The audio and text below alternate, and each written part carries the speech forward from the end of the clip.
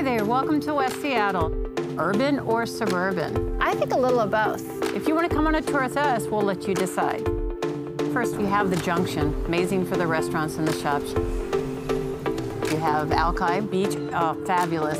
Love to take a walk on there any time of the year. And you also have places like Junction, or even those small little pockets that you get in certain areas of the neighborhoods that have their own small little coffee shops and restaurants that aren't so inundated with a lot of the people in them. I love those little restaurants. Those are my favorite. From White Center to down around Beach Drive, lots of lovely little places to discover around the city. You get your areas that you can get into the urban, either Junction or right here in the center, but 2 blocks off here in suburban land. So everything is houses and quieter, a little more sleepy. So you kind of get the luxury of both. There are condos for in the 400s to a beachfront, beautiful home, $4 million. But there's everything in between.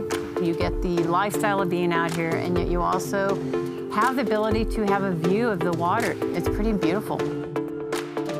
There is an eclectic mix of housing styles here in West Seattle. Between your craftsman, bungalow style, to your few Tudors, you have some of your Northwest contemporary, to your townhouses that tend to be a newer build. I love the mid-century modern. I live in a mid-century modern. I can tell you that there are plenty here. Oh, yes. That is a huge selling point for being in West Seattle. Kayaks, tennis shoes, there's so much to do here in West Seattle. For me, I love to get out and just to walk to a place like Lincoln Park.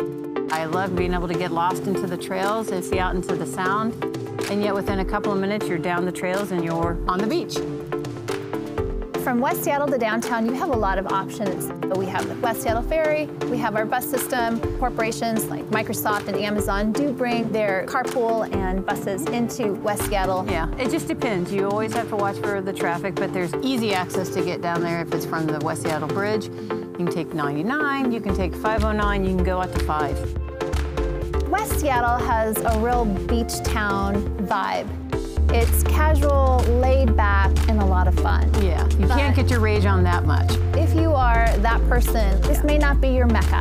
However, I think West Seattle has something for everyone. It's really beautiful.